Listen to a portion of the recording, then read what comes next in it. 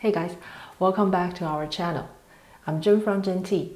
At ZhenTea, we specialize in fine tasting great Chinese tea. If you search Gongfu Tea, Wikipedia will probably be your first hit, and you will be directed to the Gongfu Tea Ceremony page. And according to Wikipedia, the Gongfu Tea Ceremony or Kungfu Tea Ceremony is a type of Chinese tea ceremony involving the ritual preparation and presentation of tea.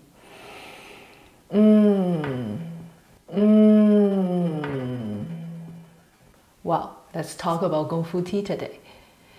If you are a tea lover, please be sure to subscribe to our channel and hit the notification bell for more videos about tea and tea culture.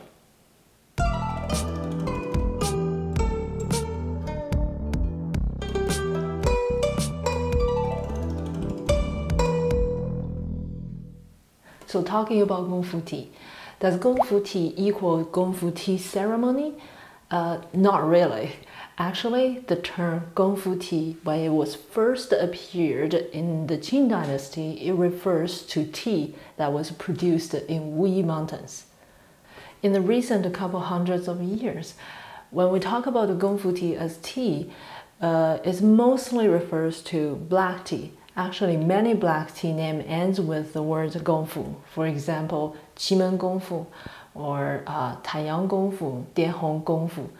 When talking about Gongfu tea as a way of brewing, the fundamental difference between Gongfu tea and the Western style brewing is that Gongfu tea uses much smaller brewing vessels and have bigger leaf to water ratio and do multiple infusions.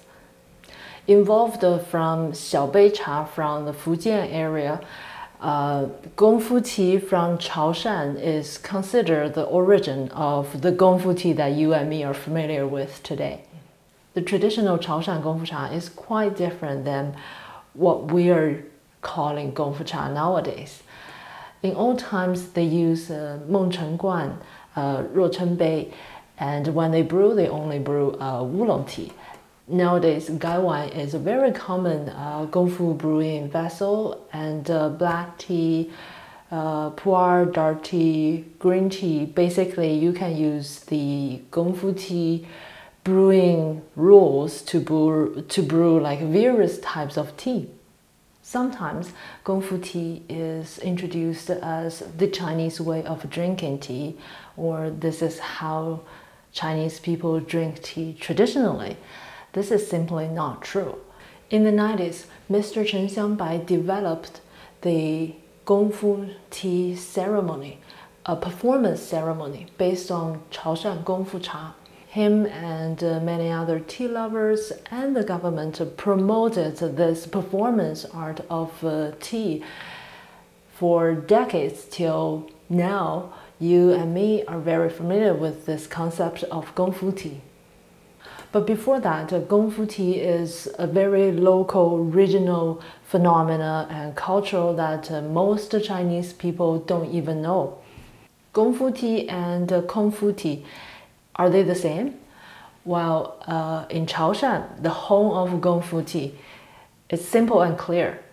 It's Gongfu cha, because in their native dialect, Gongfu and Kungfu, they pronounce totally different, and it's Gongfu cha.